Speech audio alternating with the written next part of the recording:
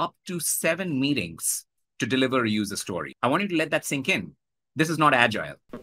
Last year, we had a great conversation with Sumeet Moghe, the creator of the Async-first playbook, and it was a really nice, informative webinar that I figured, hey, why not share here with you today? The Async-first playbook is fantastic as a resource for you to have if you work in a remote or distributed team, even if you're not the team coach. And I will tell you, not only as a coach, but having spent more than half of my experience as a software developer being part of one of such teams, it is not the same when we talk about performance for co-located teams, in-person teams versus anything that we call distributed hybrid remote. If you don't want to miss any of our completely free webinars and other resources that I'm always giving away, you just need to join our Agile Circle. It's free. I'll have the link in the information down below, and I will also put the link for the book,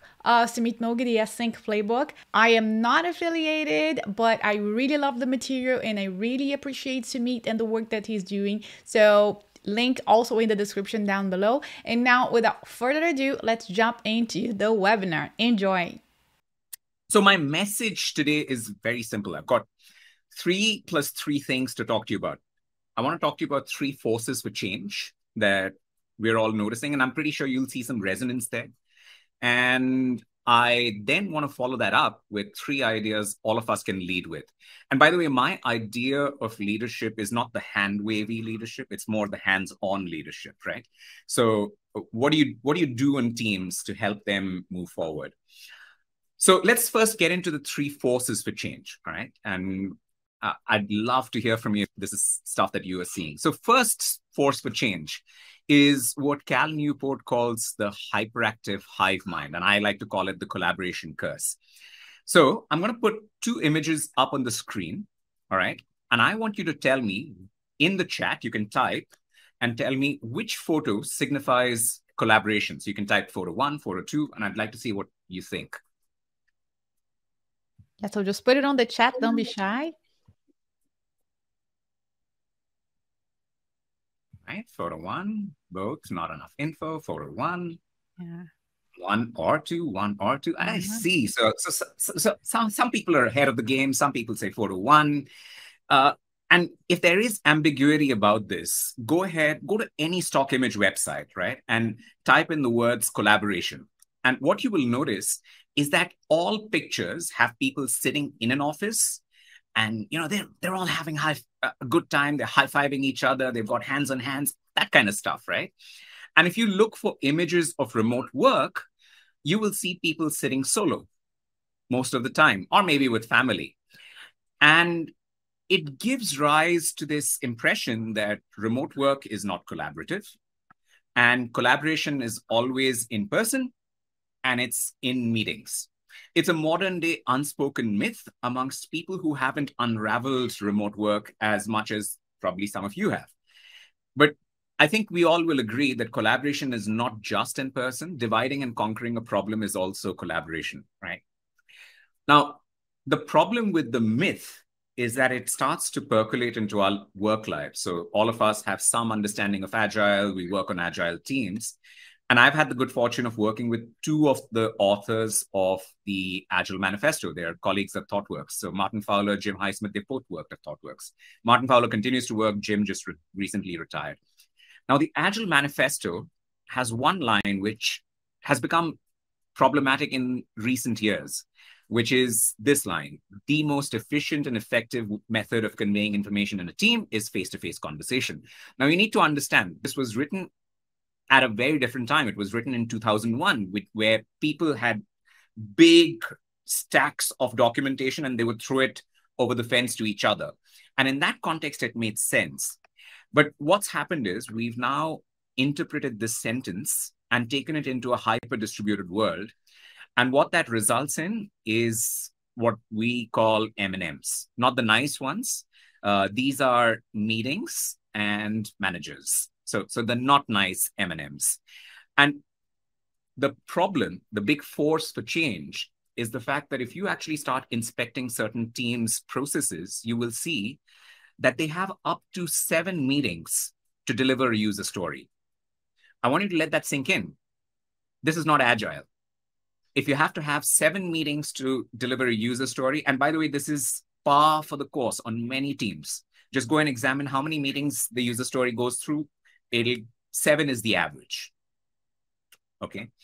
So that's the first problem, which is this hyperactive hive mind that we live in. So let's talk about the second problem.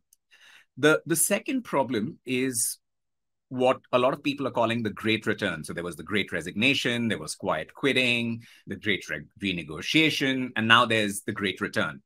And I like to think of it also as the great divide. And I'll tell you why. A lot of you have seen all of these pieces of news see on your screen right now. Execs asking their people to come back to the office. That's one part of the reality. The other part of the reality is what's reflected on our poll.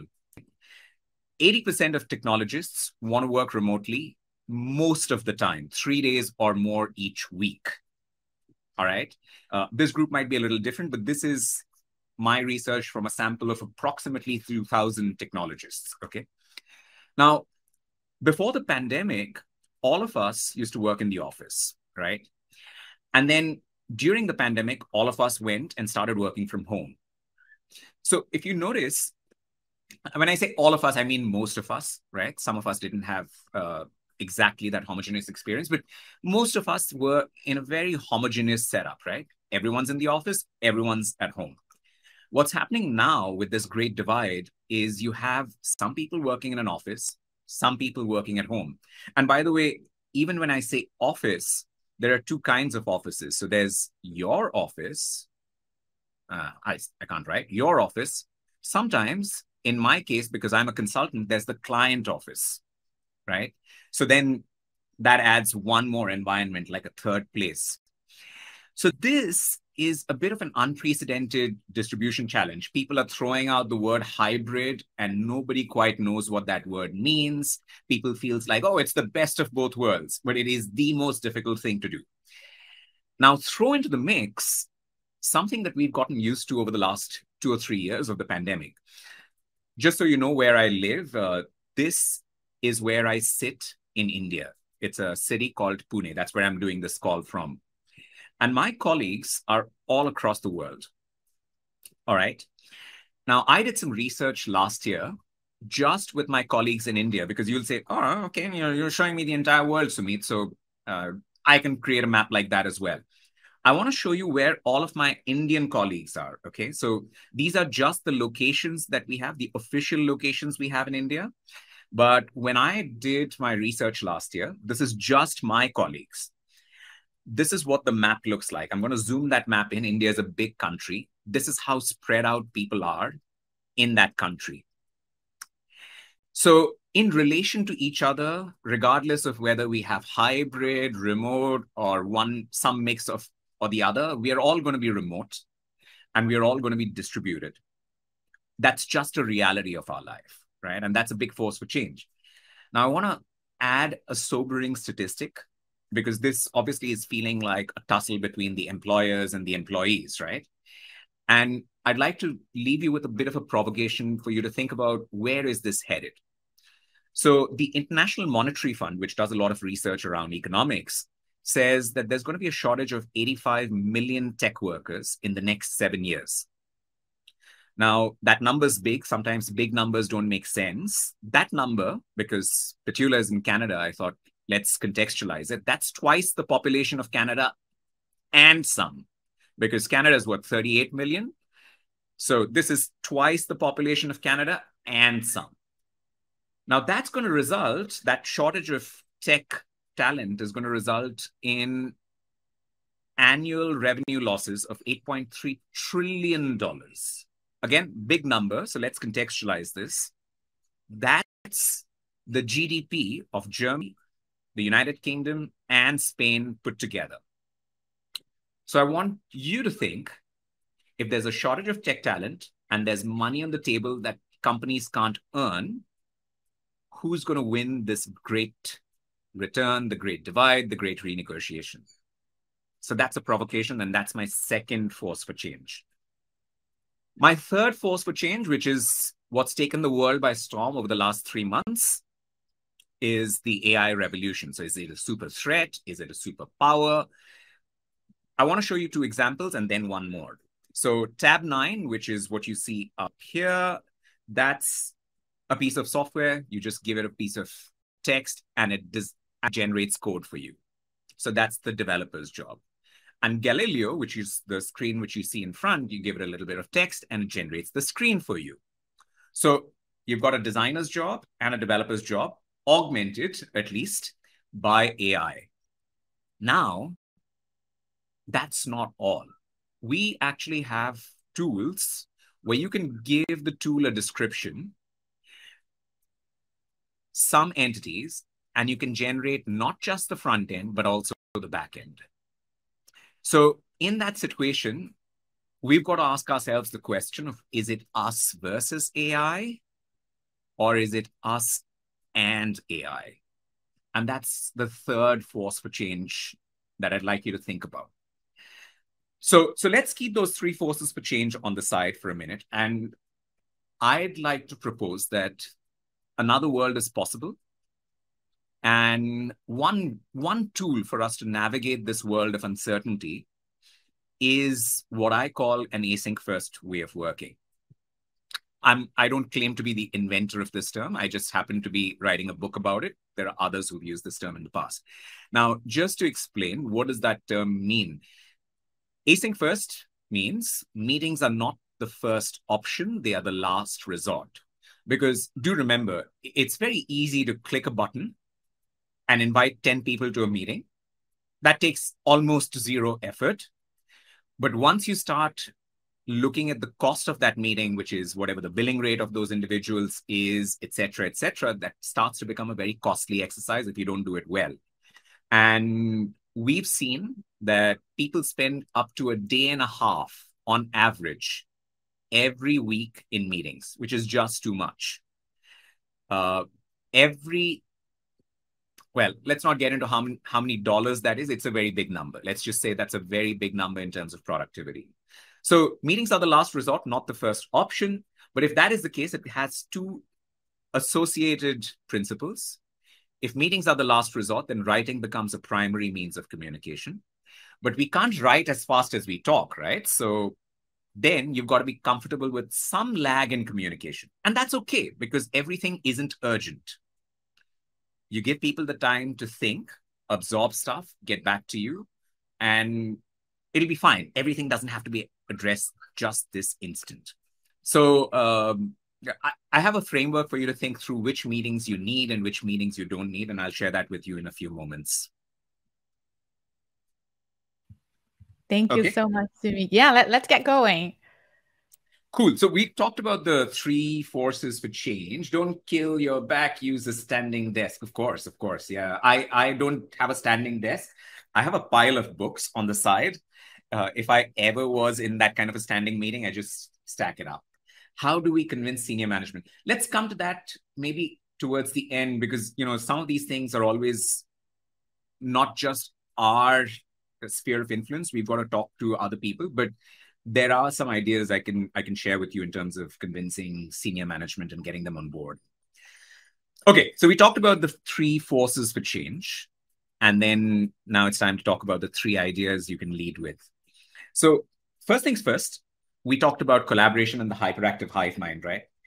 And I'd like you to reimagine collaboration beyond what stock photos tell us, right? So first things first, if you are leading an agile team that is remote, define your workflow. And when I say define your workflow, I want you to take some time to say, all right, what are the different stages that work passes through? And how many pieces of work can be in every stage? The reason this is important is because if you don't define your workflow, everyone is still imagining your workflow, right? And when everyone is imagining your workflow, that's when you have the hyperactive hive mind, because everyone is trying to reimagine what the process is going to be for every single task. And you have what we see as the meeting madness. For example, I just recently started working on a team, and we wrote up a document of how we deliver in this group. So our workflow is represented in this little flow chart. And We use Trello to track our work. We've even described in our team how we will use Trello to follow the process that we've lined up. So this whole thing breaks up into multiple little screenshots and demos that people can see. And this is also an onboarding artifact for anyone who joins the team so that they know exactly how to use Trello when they work on this team. So that's number one. Just ensure that you define your workflow. It'll create immense clarity on your distributed team. The second thing when it comes to reimagining collaboration is speeding up decisions. So let me tell you this. If you had two teams, everything is the same. And there's a team that makes 50 decisions, of which 10 are bad. And there is one team that makes 5 perfect decisions. It's the team that makes more decisions that will make more progress. It's just a mathematical, statistical fact, right? And those 10 bad decisions in software are usually reversible. So the cost of getting it wrong is often very, very low, unless you're taking a decision that is related to the core of the business. Everything from a feature toggle to a canary release, you have loads and loads of options to roll back mistakes. So you need to optimize for fast decisions. And we need to get to this point where we understand that collaboration is not consensus. So I'll tell you what happens on many agile teams. We say, oh, collaboration is good. Everyone needs to collaborate on everything. And so we get into this whole, how many engineers does it take to screw in a light bulb situation where everyone is getting to a whiteboard, whether online or physical, to solve a simple problem like, how do I write this class? And I say that you need to decentralize. So instead of this model, which is a very chaotic model, try to structure your team into smaller pods. And those pods can be short-lived. You can align them to a feature or a problem that you're trying to solve. And you decentralize the decisions to those pods. So for that particular feature, it's the pod that makes the decision. And if you need a tie break, you don't need the entire team to get together. You nominate somebody who's a directly responsible individual, a DRI, who will then make decisions and help the team go ahead. So if there's a tie, they break the tie. Now, I want to show you something which I hope will make sense. The DRIs can be stable counterparts to each other, right? And that can help the pods stay connected with each other if you are concerned about losing cohesion in the team, right? So that's the decentralized decision-making model. And that kind of rounds off the first idea that I wanted to have you lead with, which is reimagine how you collaborate. The second set of ideas is about designing your process to be distributed by default. Now, one of the things that a lot of us do is we imagine how we used to do something in the office, and then we recreate the office in the cloud using things like Zoom and Slack and all of that stuff. What that results in is a very interrupted environment. If you've got to work in a remote and distributed fashion, you have to embrace documentation. I know the Agile Manifesto says that working software is more important than comprehensive documentation, but that does not mean that we do not need documentation. In fact, Martin Fowler said this in 2005. This is from a 2005 essay on offshore development. He said, documentation becomes very important when you have multiple locations in place, right? So what should you document? I have a few ideas for you, and you can take away the mnemonic deep. So if you have a decision, you document it. If there is an event like a meeting, you should document it with proper meeting notes. Because if you don't do that, everyone will want to be in every meeting because there's fear of missing out, right? Oh, nobody's going to tell me, so I'm going to attend every meeting. And before you know it, everyone's got, 20 hours of meeting in a week, right? If you've got to explain something, go ahead and document it. You can document it using a video. For example, this thing of me not doing the same talk twice. I've got the explanation in place. I save myself the trouble by recording it, and I give myself the chance of doing a new talk because the old talk is already recorded. But what this also gives you is the power to respond with a link, as against having a meeting for every single explanation, right? And then proposals. The reason I bring proposals into this is because ideas, when they're fresh, are generally fragile. So it helps that somebody takes the time to outline them properly, and others take the time to handle them with care and to give considered feedback. So any of these decisions, events, explanations, proposals, be sure to write them up or document them in another format through video or audio. And you'll find that it'll create clarity on your distributed team in a big way. So again, going back to my most recent team, we have one team hub, which you can see on the screen, which catalogs all of our information about the team. And again, it also serves as an onboarding artifact. If anyone wanted to join, they wanted to know, oh, how do we work? They go to our ways of working. Oh, what programs are we running? They can look at that. Who's on the team? They can look at that. How do I communicate in this team? They can look at that. So they've got all of that information available to them. Right. And then stop the meeting madness. We don't need 14 hours of meetings every week. I think we can all agree on that. It's the number one cause of burnouts on distributed teams. This is not my data. It is industry data, which I've verified. And we've all been in that meeting that could have been an email, right? So we don't want to be in those meetings. So how do you decide whether a meeting is necessary or not necessary? I've got a simple framework for you, which I promised I will share with you, right? Think about it on one axis. On one end, you have convergence, which is you need to get to some sort of agreement. On the other end of the spectrum, you have conveyance, which is I just need to convey an idea. I just need to tell somebody something, right? So that's the x-axis. And then you have the y-axis. Right on top, you have people with whom you have a strong relationship. Right at the bottom, you have people with whom your relationship isn't that strong, a weak relationship. So now let's start looking at quadrant by quadrant. So quadrant number one, people with whom you have a strong relationship and you just want to convey information. Don't do a meeting. You can go async with this. Just send them a document, write them an email, send them a message. It's very easy, right? It's very unlikely they will misunderstand you, and conveying written information is a lot easier. I'm not saying you should never get in touch with them. I'm saying to convey information, don't, right? Now let's look at the next quadrant. You want to convey information to somebody you have a weak relationship with. In this case, of course, async is good to convey information, but you would probably want to build the relationship and gradually move async. So use the whole act of conveyance as a way to build the relationship, right? This could be a client who you're trying to start working with, right? In that case, build that relationship by sharing the information with them. What about when you're trying to converge, agree on something with somebody you have a weak relationship with? No brainer. You definitely need a meeting in these kind of circumstances because written communication doesn't convey emotion in these kind of states, right?